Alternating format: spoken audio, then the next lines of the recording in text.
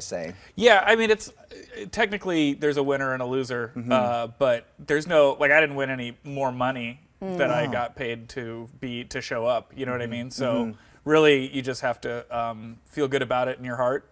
Bragging and then rights? that's your victory. Yeah, you get bragging rights, Right. and it's really fun because at the end of the show, the winner there's like confetti and like dancing monkeys and stuff like that. Like they have a celebration monkeys. for you on stage, and it's really fun. That is fun. Not monkeys, but like dudes in monkey suits. So it's it's similar. Most of us watch those videos and we anonymously mock the people in them, like, those mean comments YouTube we read comments. under lines. Yeah. You have to do it live on television. Oh yeah, I got to match my face to that stuff. And they say that like if you fail, that's just it's how you respond to your failure. Right. That shows what your character is about and whether you're going to succeed. I respond to fail by being a comedian, making fun of them, and then it makes me succeed as a comedian. So that's my approach to a lady falling on a bike.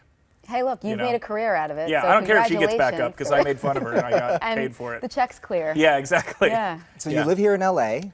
Yeah, I live in Glendale, which if you're watching at home is basically like the next cool place to live in LA. Is like it? It's like it's really coming up. I mean, we have a Central. Vons. It wasn't already up? So it was. I mean, it was down. There was an uptick when we moved in. I noticed. I checked the charts and the charts. Right?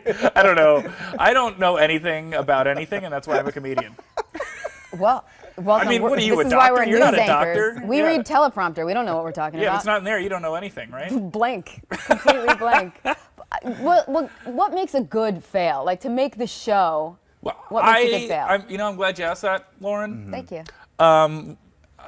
Basically, the harder they're trying to do something, because if it's a clear, like they had a goal in mind, and then it's easy to see how much they fell short. Right. If their goal is clear. Sometimes people just walk down the street and they fall, and that's kind of fun. But they were just trying to walk down the street. But when you see a setup, I like those. Where it's like there's a ramp and then like a rhinoceros and a pit of fire, and then the guy goes up and I was just asking because we saw that video earlier of Chris Christie, the governor, falling off a chair. Why is falling always funny? It's hilarious. Falling is always funny. I'll tell you as long something. as someone doesn't get really hurt. Well, Even when they get hurt. Amongst my comedian friends, it's very hard to make a comedian laugh because we see all the jokes coming. We know all the jokes.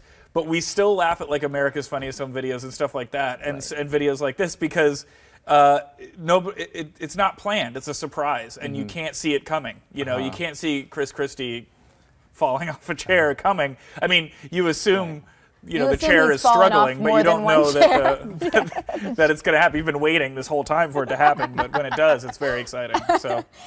What does Terry Crews ever have any fails on this show, or his biceps for that matter? Terry Crews, I didn't know this about Terry Crews. He has one energy level, and it's 4,000.